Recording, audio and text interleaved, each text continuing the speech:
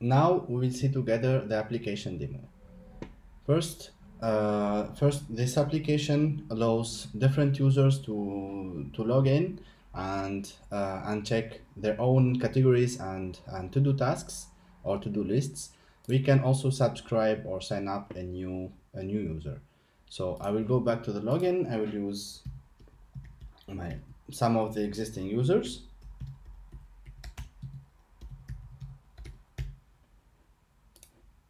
Okay, when I log in, here I can see all the categories and all the to-dos. For example, this one contains 2 to-do lists.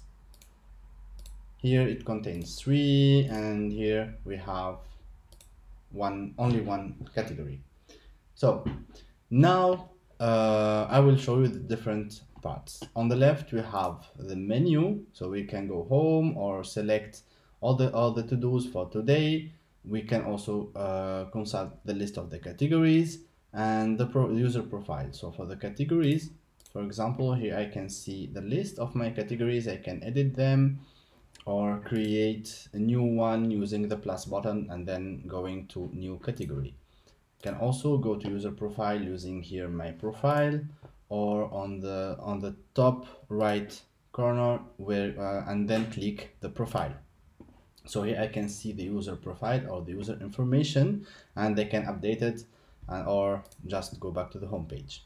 So let's try the first thing, which I will create a new category. Here for creating a new category, when I don't provide any information and only try to click save, we get an error message that we need to fill the name and the description. I will fill the name. I will call it my category. I will save, but I forget to also fill the description. So we get also an error message. My category description, and here I can see it in the categories page. I will go back to the home page. Here I can see my category, but I have no to do for this category. Now I will create a new to do. The same as category, we have the validation for all the mandatory fields. So the field, the first one, the title, I will just make it test to do test to do description, and I will assign it to my category, and then I will save. Here I can see in my category that I added the new to do.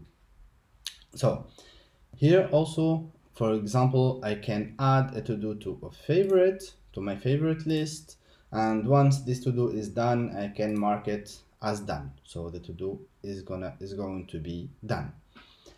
So this is the different features. Now, as I told you, here I can go back to the home page, or we have like quick access here in the top menu.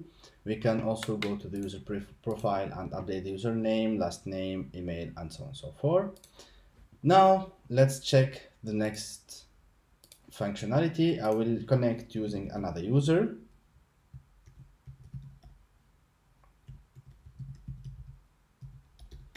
Also here we can whether display or hide the password. I will log in here.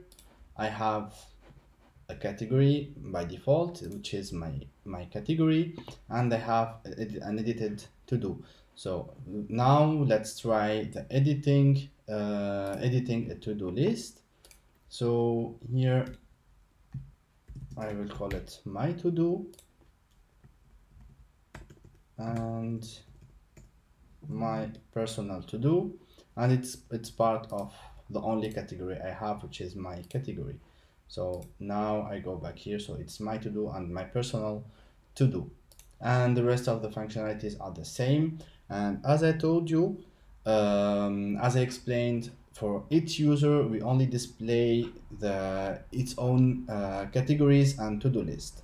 Now let's go back and check out the subscription. I will create a new user. I will call it John Doe, and email.com and a password.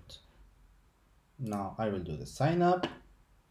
Once we are logged in, here we display for this user, it's a new user, so we don't have any to-dos or any categories. So we display the message no to-dos found, create a new category to start. Now I will create my category. I will call it John category.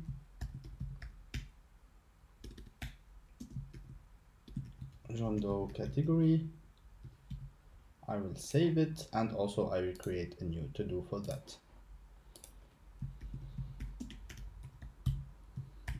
John Doe to-do, and it's gonna be part of the John category. Now I save it, and here where I can display my category, so I can add it as favorite and also make it done, for example.